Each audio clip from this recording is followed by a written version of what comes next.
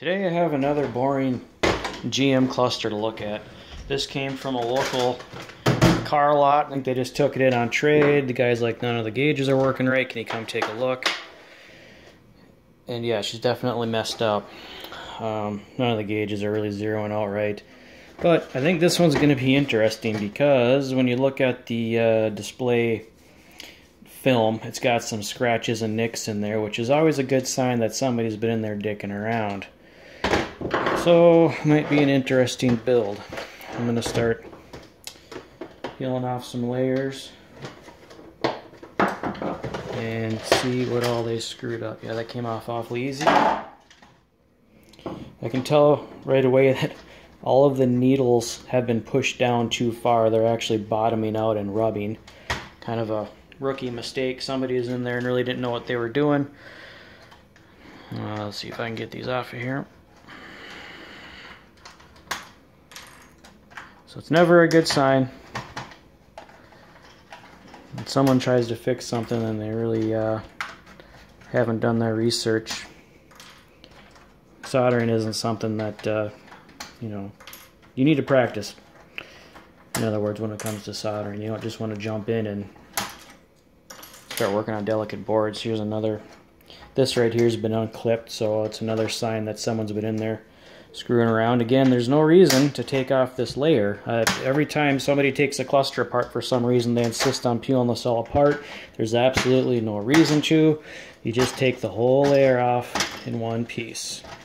So just another sign that someone is nicking around. Okay, so it's got the Chinese clone stepper motors put in there. Some people will say they're Chinese junk, but they're actually not bad at all. I've very rarely seen them fail. So let's just take a look at the good stuff here. There's our soldering. I can get that to focus. And yeah, I don't know if you can see that, but it's pretty awful. Like, these aren't even soldered. This pin isn't even through this. Yeah, these haven't even been soldered, and the pin's bent over in this one. The rest of these are, yeah, they're not even soldered. They just stuck the pins through. I mean, there's globs of solder, so they obviously had a soldering gun. Wow, that is awful. It's like they ripped out the old step. Oh, it's full of scratches. They ripped out the old step motor and just pushed the new ones in. Yeah, this foil's completely destroyed. Missing pads. Oh, what is that? Holy cow. It's full of scratches too. What the hell were they doing? Attacking it? Yep, missing pads. Pulled up pads. Solder blobs. Oh, man, that is terrible. Well, if they were in there, yeah, I can see some pry marks where they just pried off the old stepper motors. The thing with that is there's foil traces on the top side of this board. When you're in there with the screwdriver trying to force that up, you're gouging into the copper traces. And I have seen it before where they just dug right through and cut open traces. I've even seen some dents on the leads here in this chip. Well, I'm just gonna have to dig in and start fixing and see how bad it is. I think I'm going to remove all the stepper motors and see if there's any damaged traces underneath them from them prying the old ones off. What a disaster. I should have quoted more for this. Okay, so I got the stepper motors pulled out so I could assess the damages. Here's one of the motors that I didn't even bother to put the pin through. It just got bent over. Anyways, yeah, I can definitely see where they got in there with the screwdriver and pried off the old stepper motors. There are some scratches, but luckily it looks like none of the foil traces have been cut all the way through from their gouging. So I'm going to go ahead and put them back in, this time with all the leads sticking through the holes. And on the back side I got it cleaned up. This group of 3 here are actually okay and don't need anything. The pads are still there and intact. This one we have one missing pad, and one of these pads are starting to lift but might need a little help. And on the speedometer we got a missing pad and one pad that's butchered, and on the RPM a couple of missing pads. So it's not the worst I've seen, but we'll see. So I'm going to go ahead, start putting it back together and see what doesn't work and what does work.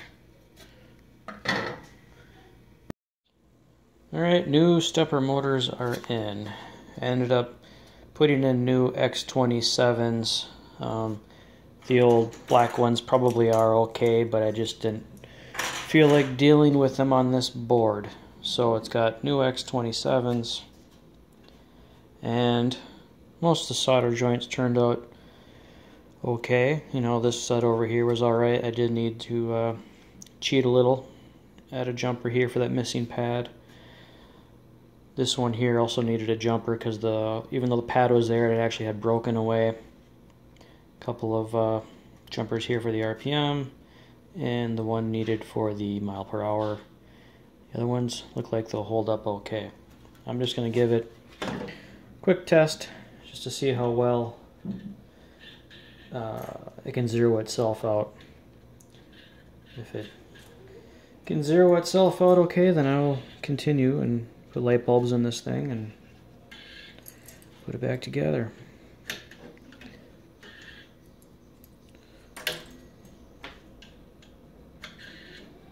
With the zero out test I'm going to do, I can tell if there's a lead that's not making a connection by how it moves, or it might not move right at all.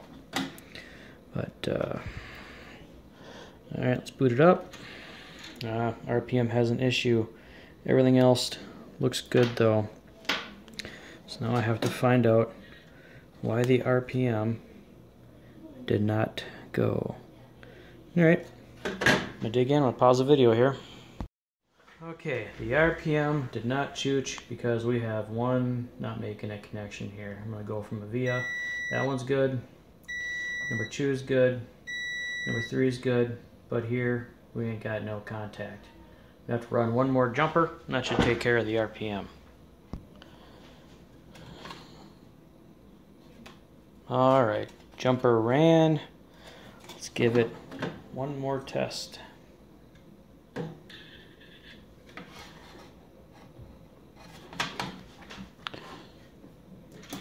Look at that. I believe Bob is your uncle. Okay, now I'm going to go ahead, finish it up, do one more final test. Alright folks, here you have it. A proper full sweep out of each and every gauge.